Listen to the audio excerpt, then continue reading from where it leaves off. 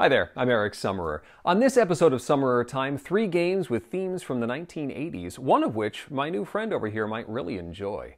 Let's start the clock.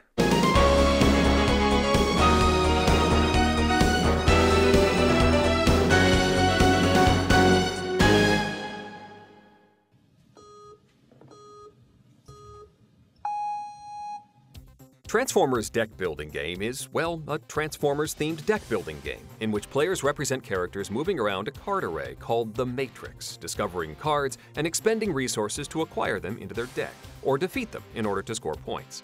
The game has both a competitive mode, where Autobots collect points for completing tasks and defeating adversaries, including 3 Decepticon bosses, and a cooperative mode, where the bots work together to take down the 3 bosses without taking too much damage or running out of time.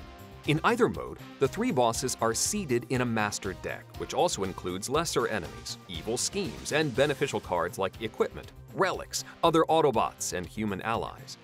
As players explore the Matrix and remove those cards, they'll be replaced face down from the main deck, eventually allowing the bosses to be discovered. Once all 3 bosses have been defeated, or if the main deck runs out, the game is over.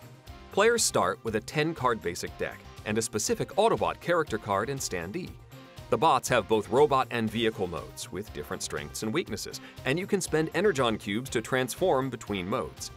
Cards display stats like Power, which helps recruit cards, Attack, which helps defeat enemies, and Move, which allows you to move around the Matrix and search the cards you find there. If you reveal an adversary on your space, they ambush you and any other Autobot there, which can be nasty. You'll also see these cards when you move on to an adversary's space or confront one of the bosses on your turn. The bosses will also ambush all players when they show up. Attacks can be blocked with cards in your hand, but then you won't have that card for other uses. Players can assist each other if in range and share in the rewards if successful. In co-op mode, this is a no-brainer and always allowed, but in competitive mode, you can only assist if the battling player is damaged or if it's a major boss battle. Adversary cards don't go in your deck, but instead you gain the rewards printed on the bottom of the card. If you're playing co-op, instead of gaining victory points, you gain Energon instead. In addition to transforming, Energon can be used for other cool abilities depending on your character. Damage cards, which come from various adversarial effects, sit in front of you. They're worth negative points in competitive mode, but in co-op mode, if you ever have 5 or more damage, the whole team loses the game. Thematically, I don't really get the competitive game. Yes, it's a friendly competition among the Autobots, but stuff like kill-stealing or refusing to accept assistance to withhold points just seems off. The co-op game makes far more sense, teaming up to take down the bad guys and save the day. One confusing element in this set, the Decepticon cards look like they can be added to your deck with stats and effects just like the Autobots, but they cannot in this set. All that matters is their strength and the reward text at the bottom. Presumably, this allows for the upcoming Team Play expansion that will let you play as the Decepticons, but for now it's a little weird. Still, this game makes me excited to transform and roll out with my friends. 7 out of 10.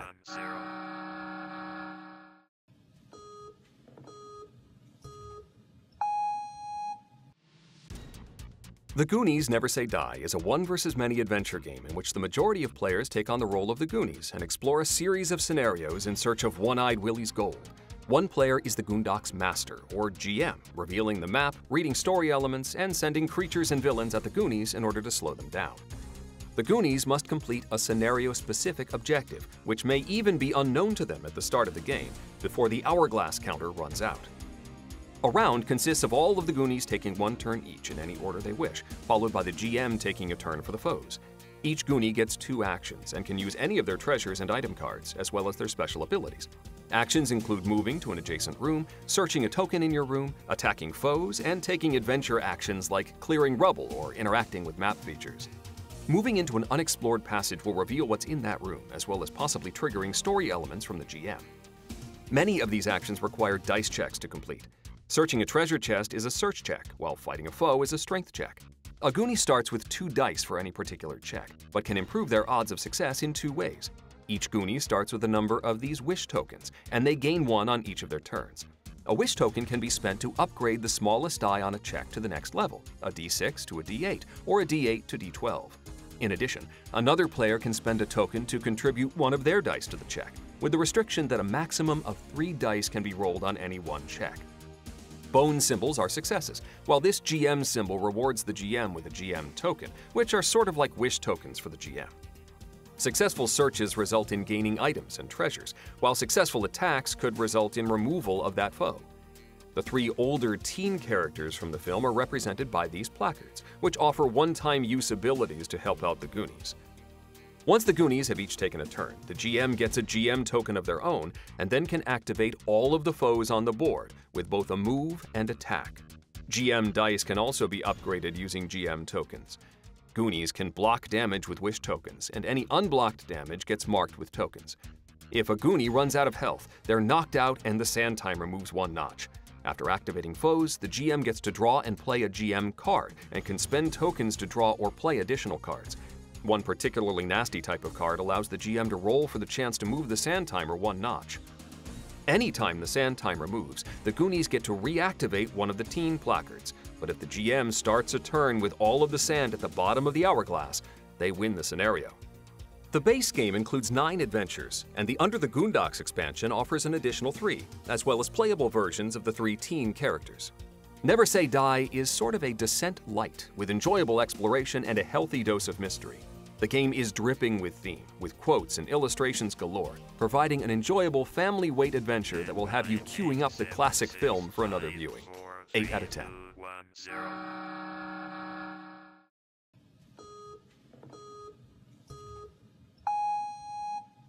The Princess Bride Adventure Book game is a cooperative narrative game that tells the story of the classic film over the course of 6 chapters, each one page in the adventure board book. Chapters range from the early romance of Buttercup and Wesley, to the duels above the cliffs of insanity, to the grand finale in Humperdinck's castle. Players collect and share cards in order to manipulate the characters from the film and complete story tasks before the child gets bored and gives up on the story. Since each chapter has a different set of cast members, players don't represent individual characters. Instead, they have access to any of the figures on the board on each of their turns. A turn consists of several steps. First, a free move of one character up to 2 spaces, or 2 characters 1 space each. Then, a series of adventure actions, which include discarding cards for additional movement, trading 1 card for 1 from a teammate once per turn, and completing challenges by discarding sets of cards once various conditions have been met. For example, to defeat the Shrieking Eels, Buttercup needs to be in the water, Fezzik needs to be at the railing of the boat, and the active player needs to discard a Courage and Adventure card. Players can earn special cards that can be spent for special benefits, and Miracle tokens collected from the board allow players to draw 3 regular cards or 1 card from the special deck. Special cards get discarded to the main deck discard, so they can cycle back around when the deck gets reshuffled. Once a player is done taking adventure actions, they draw 2 cards from the main deck, and then 1 card from the plot deck, which is a set of numbered cards 1 through 20, which then corresponds to different effects depending on the chapter. If the plot deck runs out before all tasks are completed, players reset the chapter completely and keep playing. If that happens a second time, the child stops listening and goes back to playing video games. The game is lost. After discarding down to 6 cards, it's the next player's turn. Play continues until all objectives have been completed or the players lose. When completing a chapter, players discard all their cards, shuffle the discard pile into the deck, and set up for the next chapter. Any special cards the players earned will remain in the deck for future chapters. The game also includes rules for saving your game in between chapters, in case your group needs to take a break. Ultimate victory is achieved upon completion of the 6th chapter. Players rejoice in their shared victory, and Wesley and Buttercup live happily ever after. This game is bursting with theme. From the titles of objectives, to quotes all over the place, to small little hidden touches, fans of the film will be attempting their best Fezzik line readings in no time. The iconic set pieces bring to life those memorable scenes. However, this adherence to the plot of the film means that future plays will have you doing the same tasks over and over again each time, which, depending on how much you've watched the film over and over, may be a plus. This is a straightforward entry-level cooperative game, which is an excellent option for fans of the film. 6 out of 10. All right, time for the stack, which is the relative ranking of my enthusiasm for these 3 titles. I really like The Princess Bride. It's a solid game and a great intro to cooperative games, but it's probably not going to see a lot of table time from me just because it is that simple. Transformers I really enjoy. There's a lot of potential in here, but I think it's incomplete until that team expansion where you can play the Decepticons comes out. I'm most excited about the Goonies. There is a lot to explore in here. I love the mystery of causing something to happen, then a secret door opens. I'm really excited to inflict this upon the children and play more of the Goonies. There we go. Until next time, I'm Eric Summerer. Thanks for watching.